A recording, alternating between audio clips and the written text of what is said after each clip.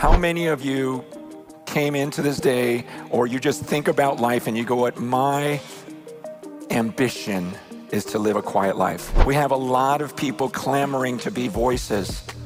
We need fewer voices and more examples. To be a leader of any kind in the kingdom of heaven is to be a servant. Chan's right. It's not about your own platform.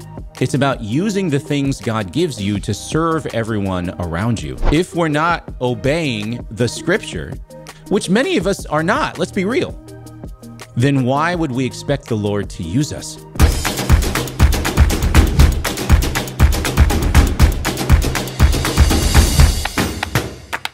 Francis Chan is well known amongst Christian circles, if nothing else but because he famously left the limelight at a megachurch and walked away from all that success out of a deep conviction that it was the wrong way to do church. But how is he as a preacher of God's word? We're going to take a look at one of his most recent sermons and break it down in just a moment. Welcome back to Wise Disciple. My name is Nate, and I'm helping you become the effective Christian that you were meant to be. Before I jumped into this ministry, I was a pastor and preacher for a number of years, and so it is from that experience that I make these videos. Don't forget to like and subscribe to the channel. And if this video blesses you, would you do me a favor and share it with someone else so we can continue to get the word out about this ministry? I'd really appreciate it.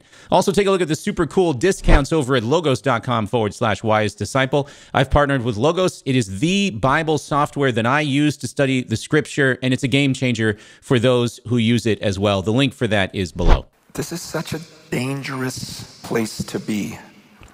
Seriously. No, I'm talking about a stage.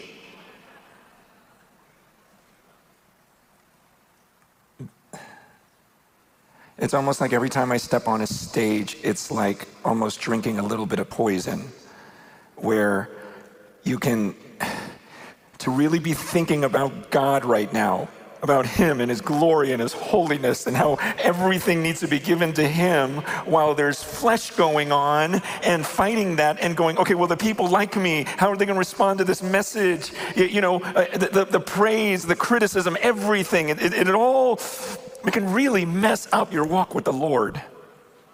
I love this start to the sermon. I really do. What Chan is going to do, I mean, I'm just looking at the title, is he's going to talk about living a quiet life. It comes out of a certain place in the scripture. He's probably going to unpack that. But I've said this before, every pastor at the pulpit is faced with the unique task of beginning the sermon. And maybe the question they even ask themselves is, how do I begin this message? And I think it's a unique task because every Sunday provides the pastor an opportunity to use a new way to begin. But there are lots of ways to do it. Maybe they begin by telling a story. Maybe they ask the congregation a driving question that then the sermon will answer later. Maybe it's a combination of some of these things, or maybe they set the stakes for the entire message, which is to reveal in some sense how important and relevant this message and the biblical passage is going to be for the sheep. That's what I think Chan is doing right now.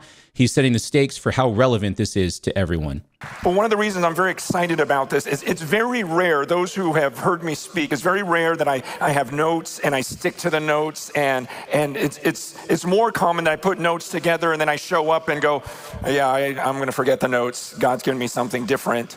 But as I was praying for this specific gathering this week, it was like, boom.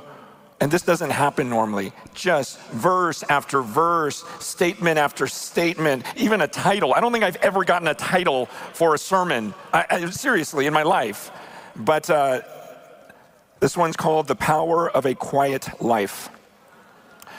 And I'm going to stick with this. I believe the Lord is given this to me. As I was praying about it this morning, I just felt like complete disobedience if I do not teach this.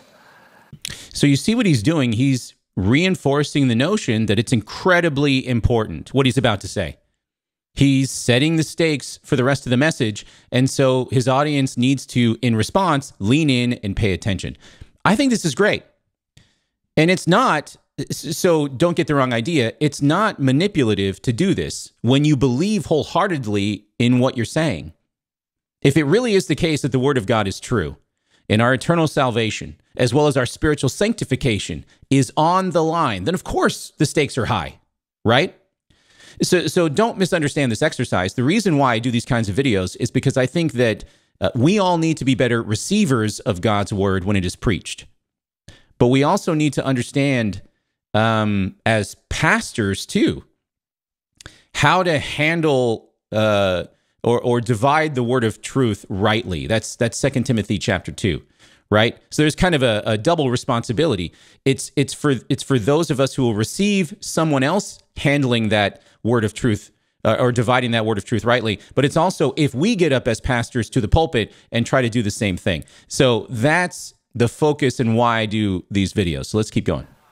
It's out of 1 Thessalonians chapter 4, verses 11 and 12. 1 Thessalonians 4, 11 and 12, it says, aspire to live quietly. Some of your Bibles say, make it your ambition to live a quiet life and to mind your own affairs and to work with your hands as we instructed you, so that you may walk properly before outsiders and be dependent on no one. I love that he went to the text right away. I love it. He sets the stakes, then he goes right to the word. That's how I would do it, and that's how I encourage most pastors to do it. The text should drive the message, and so we should let the scripture be heard at the outset in order to let it lead the sermon. This is really, really great so far. Aspire to live quietly. Make it your ambition to live a quiet life.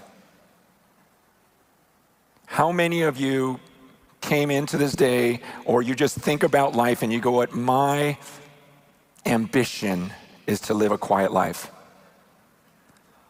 So I hear a lot of young people go, oh, I want to speak to the crowds. I have a message to the world. I have a voice. And then scripture says, make it your ambition to live a quiet life. What's he talking about here? Because we're living in a time when it's assumed that the virtuous thing to do is get a bigger and bigger crowd. And so you're a successful believer, you're a great Christian because look at all these people you're leading, look how loud your voice is. And I'm not saying not to proclaim the gospel. And if you read 1 Thessalonians, actually in chapter 1, Paul talks about how their faith is being proclaimed all around the world so that he doesn't even have to say anything about it. But then to the same group of people, he goes, I want you to make it your ambition. Aspire to live a quiet life. But I've been caught up in something these last few years, maybe the last 10 years or so. There's just this assumption of I've got to reach more people, more people, more people. I need more people following bigger crowds. But let me ask you, can you show me any verse in scripture where Jesus pursued a crowd? Ooh, that's spot on. He's right. I made mention of this last week, but Jesus saw crowds come to him, but he didn't go out of his way to seek them. As a matter of fact, at the end of Matthew chapter 4, take a look at this. So right at verse 25, it says, and great crowds followed him from Galilee and the Decapolis and from Jerusalem and Judea and from beyond the Jordan. So the crowds come from all over because of his fame. So that's right at the top, verse 24 there. His fame spread. But then watch this. Chapter 5, verse 1. Seeing the crowds, he went up on the mountain, and when he sat down, his disciples came to him. So he sees the crowds, and then he turns around and walks away. It's amazing. We're not told that he invites them or that he welcomes them. Nope. We're told that he sees the crowd and then walks up a mountain and begins to teach his disciples. That's what verse 2 shows us. So the crowds act as really flies on the wall and come to listen in on a teaching that Jesus is giving his own disciples. Amazing. So Chan is right. And what's interesting is he's answering the three questions of the pastor at the pulpit differently than, say, Voddie Baucham, right? So again, the three questions every pastor should answer at the pulpit are, what does the Bible say? What does the Bible mean? And how can we all live by it, right? Chan gives what the Bible says, 1 Thessalonians 4, and he almost immediately jumps to what it means, especially for us today. Like in the next breath, that's what he does. Baucham would probably have taken some time developing more of the historical context to help answer the first question more fully, maybe even pay attention to also the literary context. That's what I do when I'm at the pulpit. But Chan doesn't do that, and I don't think that there's a whole lot wrong with it. That's just his style. And as long as he's answering those questions sufficiently for the congregation, he's doing a great job. Where he looked at his disciples and goes, let's get more of you. Bring a friend. Like, do you see that? Because I see the opposite. I see him running from crowds. I can tell you many verses where he ran from crowds and escaped the crowds. And so I just think it's unusual that we're all chasing crowds, more and more followers. And yet we think that's the right thing, the best thing to do.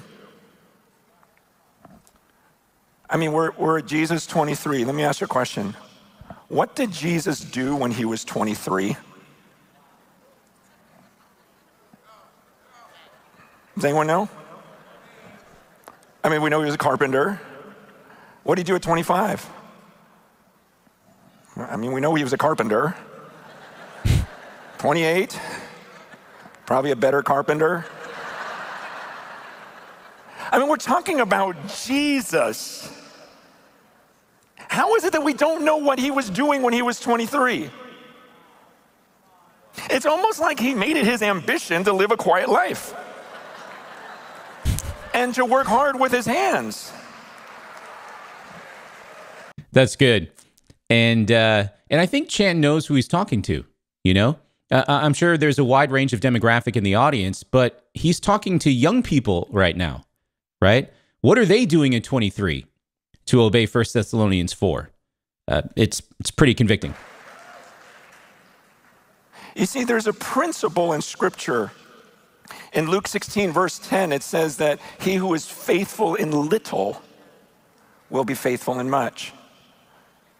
And I get concerned. I love the passion that I see in young people today for Jesus. That gets me so fired up. And it's out of my love for you that I'm saying you gotta be faithful in the little before you can be a voice to the world. We have a lot of people clamoring to be voices. We need fewer voices and more examples. Ooh. Amen. In 1 Timothy 3, he says in verse 4, when he's talking about elders in the church, in 1 Timothy 3, he gives this principle again, verse 4, he must manage his own household well with all dignity, keeping his children submissive. For if someone does not know how to manage his own household, how will he care for God's church? He must not be a recent convert, or he may become puffed up with conceit and fall into the condemnation of the devil. Moreover, he must be well thought of by outsiders so that he may not fall into disgrace, into a snare of the devil. Amen. Again, he's saying, look, if you can't manage your house, if your own kids don't respect you, if you don't even have a right relationship with your wife, what are you doing leading the church? And then he says, be careful. Like, you don't want to give too much to a young convert because it's going to lead them into this trap, the condemnation of the devil. It's going to lead to this pride. You give a platform to a young man, you better be careful with that. Man, I became a believer when I was like 15 years old, and something in me was like, man, like I knew I had something in me, like I'm supposed to be teaching. And I remember my youth pastor was so wise. He never let me teach. He seriously didn't. I would listen to him teach, and in my head I'm going, I could say that better. I really just sat there as a teenager thinking that, and I still believe it today. I probably could have. But in his wisdom, he says, no, go clean the bathrooms. Go stack the chairs. You're not preaching, because he loved me. I don't know how many times I've heard from young men who sense a calling on their lives. Well, scratch that. I've seen grown men with the same sense, but my mentor taught me a long time ago, and I've learned this the hard way myself, but before God sends you, he prepares you. And that preparation is usually in the area of your heart. And by preparation, I mean God breaks your heart so that it can be humble, lowly, and tender-hearted for those that you should care for. To be a leader of any kind in the kingdom of heaven is to be a servant, to care for others. It's not about, he's right, Chan's right, it's not about your own platform. It's about using the things God gives you to serve everyone around you. And that is only appreciated through the lens of a broken, humble, tender heart. A lot of young men may know their Bibles, but it takes more than that to be a leader. And that's what Chan is communicating right now. Good for him. This is really good so far. And he says, look, I don't want you falling into this. There's something about these lights that aren't good for you.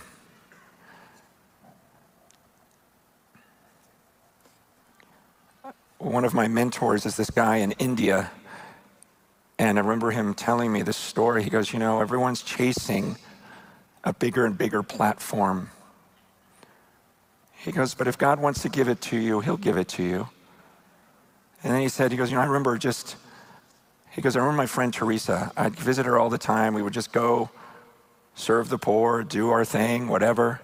And then one day God decides, I want the whole world to know about you. So everyone knows about Mother Teresa.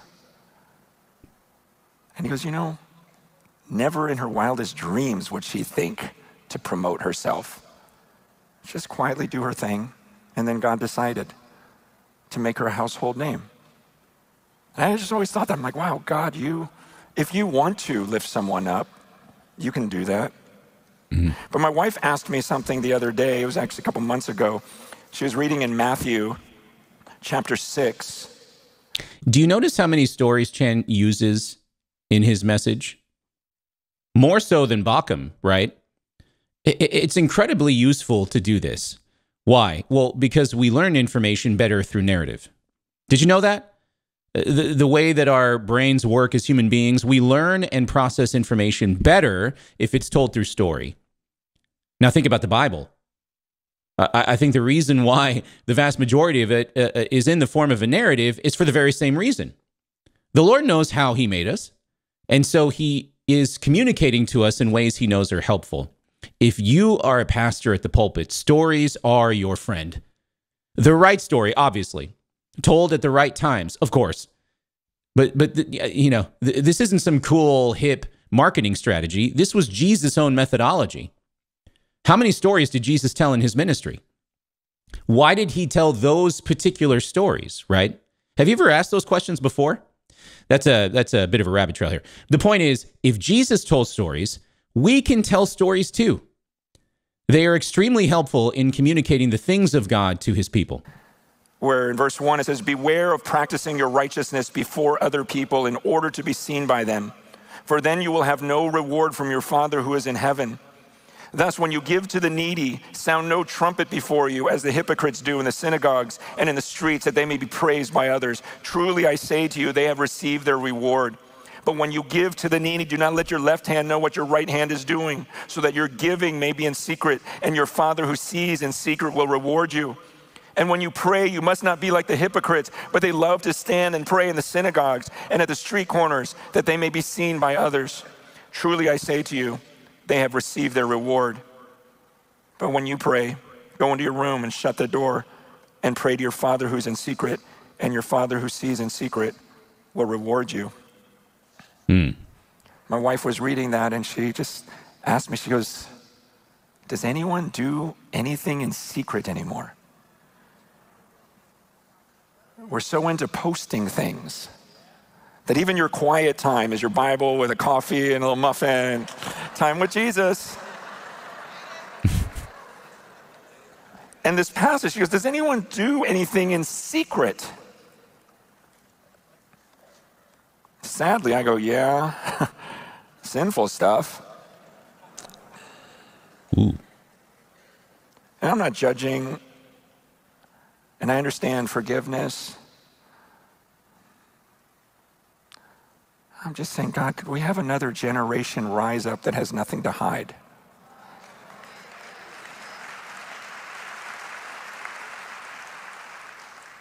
Because we hide our sin and then we post our good works. The Bible tells us to confess our sins to one another and hide our righteous deeds. This is a powerful message, guys. I won't be able to play the whole thing, but I strongly encourage you to go watch the whole sermon. I'll give you the link in the notes. But Chan is on fire. I mean, it's the exact opposite of what Scripture tells us to do. He says, man, we've got to tell each other, confess your sins to one another, make it known. Look, this is what's going on in my life. I need to walk away from this. And then if you're praying, then just close the door, lock the door, pray in tongues, pray in English. I don't care. Just pray. And then care for the poor. Do these good deeds, but you don't have to tell everyone. What if there was a generation where when you died, it's not like all this sin is uncovered? But people go, whoa, look at all the good she did that we never knew about. Look at all these things that she did in private. And now he was working hard with his hands to give, and all his money went to this. No one ever saw his bank account and all of that until he was gone. And it was all good works uncovered. The Bible so that the outsiders would look upon it and have nothing bad to say about us. We need to confess our sins. We're doing it all backwards. And we need to quietly do our works of righteousness where no one sees but the Father. Love it. You know, there's certain passages in the Bible where for years, I'd go, gosh, that doesn't make sense. Like I'd look at all the passages like in Luke 8 when he raises someone from the dead and then he tells everyone that saw it, he goes, don't tell anyone about this. Imagine how frustrating that would be to you. You have a prayer meeting in your house and you raise someone from the dead. And he goes, don't tell anyone. Are you kidding me? Over and over, or you were healed. Well, and the people who experienced these miracles on the ground in the first century, they wanted to go and tell. I mean, Jesus had a reason for that, but the point is well taken by Chan. Of something, and God says, I don't want you to tell anyone. One of the passages that always puzzled me was Revelation 10. In Revelation 10, John is getting this revelation from the Lord. And then in chapter 10, it says the seven thunders spoke. And so John starts writing down what the seven thunders are screaming. And God stops him and says, no, seal that up. And so you're just left going, well, what did they say?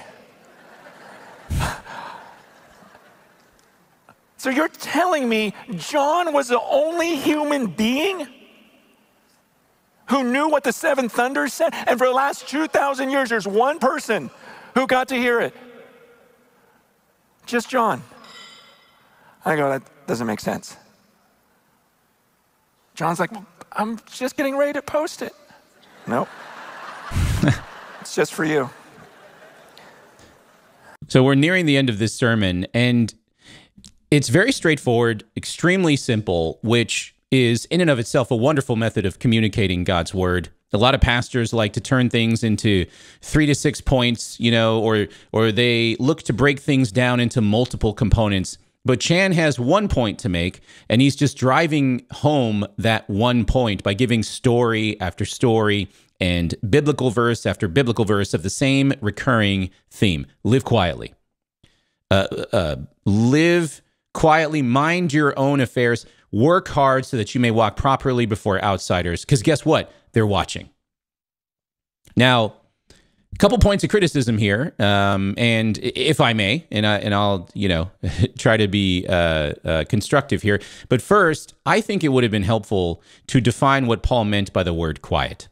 Okay, you can go to the Greek, you can use the surrounding verses to help you out, but it would be nice to define this term for the audience because maybe Paul had something very specific in mind by the word quiet, right? I mean, certainly he didn't mean stop talking to people, right? So something is meant by the word quiet, but how would we know what that specific word means unless it's brought out in the teaching? Chan doesn't do that. I think he presupposes that the congregation will know what he means by that. And you know what? Maybe they do. But I would not take that for granted at the pulpit. The other thing is, you remember the 3 questions, right? What does the Bible say? What does the Bible mean? And how can we all live by it? That last question, it's an equipping component that comes out of Ephesians 4.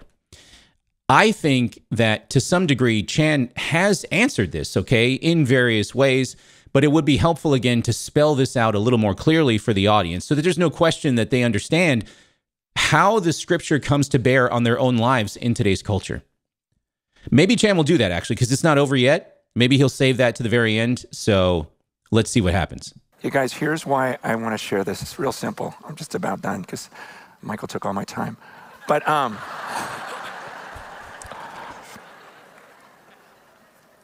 here's what I want to say.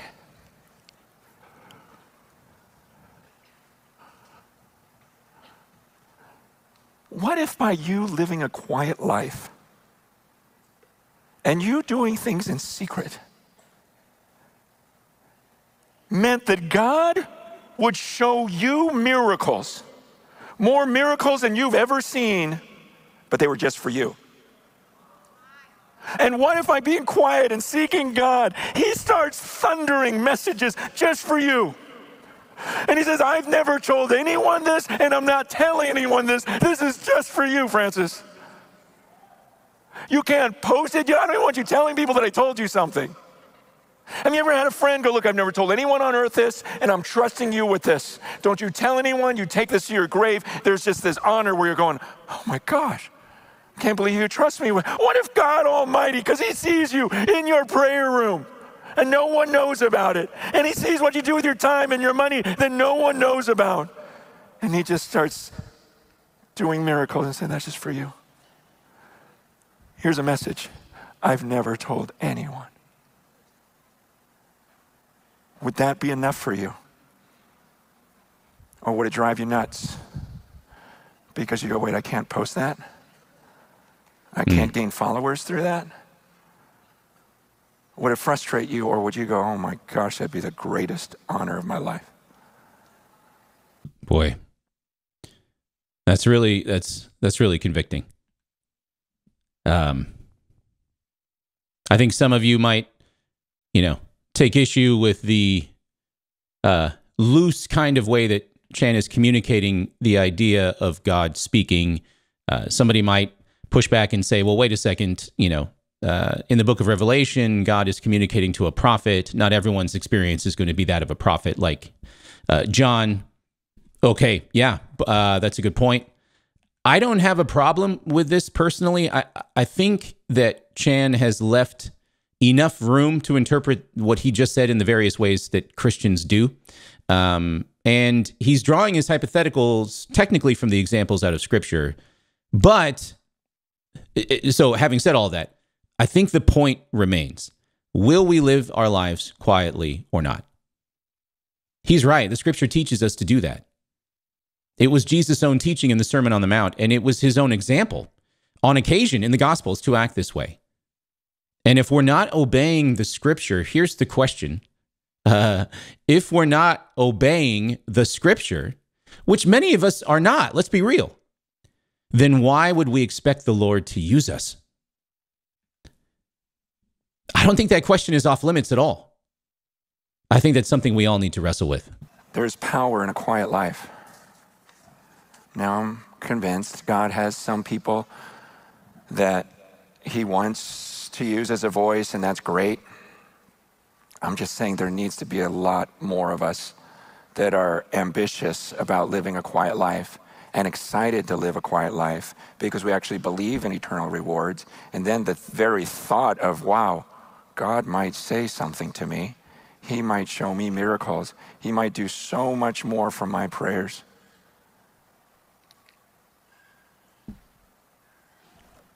Because I get it. I remember being a young man sitting in a crowd like this and seeing a guy up front and going, I want to go up there one day. I'd love to say it was all godly ambition. But the Bible tells us to beware of selfish ambition. And he says, where selfish ambition and jealousy exist, so will every vile practice. There's something about desiring this that is a selfish ambition, that is a jealousy, and it will lead to every vile practice. And I believe we're seeing that in the church. And I'm just praying for a new generation that just says, you know what, God, I just want to go back to doing things in private. I just want to close my door.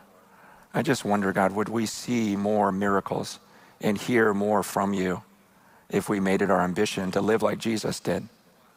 And just work hard with our hands, lead a quiet life, absolutely share the gospel with everyone we can. But we don't need to post it all. We don't need to just let everyone know. I really believe that the next revival, if there is one here, is going to be people like you that are just secretly praying. And it's when we get away from posting all of our good deeds that we may see a movement of God, the power of God. Love it. Wow, what a powerful message, and completely true. I remember my own journey, I've been saved for 15 years as of the recording of this video. And even then I was not a young man when I got saved. And I remember creating this ministry 11 years ago. And even back then, I really never had the desire to get up in front of people and speak. I don't know if I've mentioned this before in my testimony, but when I grew up, I struggled to speak. I couldn't for a long time. I would either try to get the words out and they would get stuck in my throat, and then I would just cry when I was very young, or I would stutter. I would try to get it out, and it would sound like a dying boat engine just sputtering and things coming out. Like it was really quite a mess when I was young. And so when I got into my teenage years and into my college years, it was a lot of that for me, even though I was unsaved back then, was me trying to just overcome this humongous struggle that I had in the area of communicating. And so when I got saved at 30, man, I with all that in my history and background, I didn't have a burning desire to run up to a microphone here and hey, everybody's got to hear what I have to say,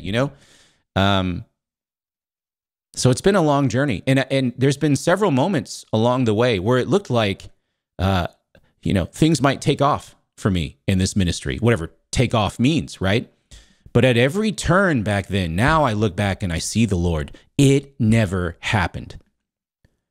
Only in the last few months has this ministry become visible in some sense to a large amount of people. And you know what?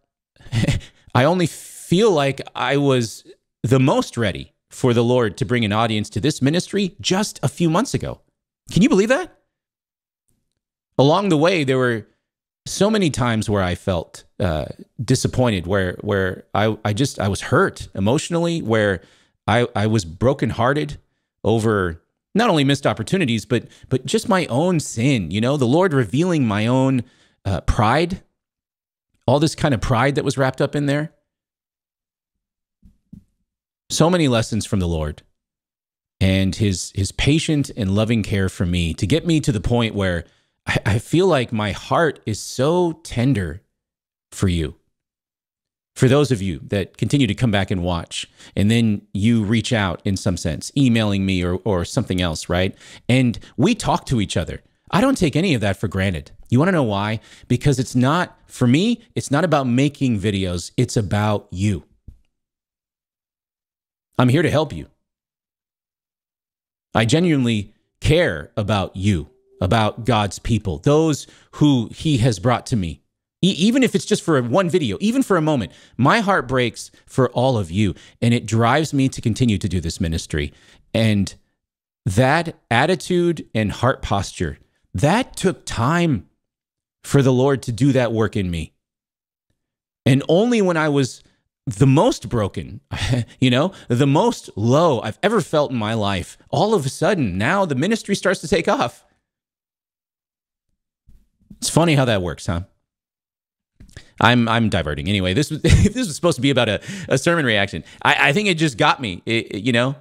Chan is right. And I thought this was a solid sermon. Even though I had a few notes on things that I thought could have been developed, this was so good. Do yourself a favor, watch the whole sermon. I'm going to put the link for that below. But now it's your turn. What did you think about Chan's message? What do you think about living your life quietly? Is that easy for you in today's culture? Let me know in the comments. I'd love to get your feedback. As always, if you made it this far, you need to join my Patreon community, even just to read the Bible with me. Yeah, we're studying the Gospel of Matthew right now on Patreon. That's free. You can just jump over there. You can also get exclusive access to videos like this if you decide to support me financially, which is how I make all of these videos in the first place. You can join me for exclusive live streams. You can ask me anything you want. The link for the Patreon is below for all of that. I will return soon with more videos, friends. Thank you for watching. But in the meantime, I'll say bye for now.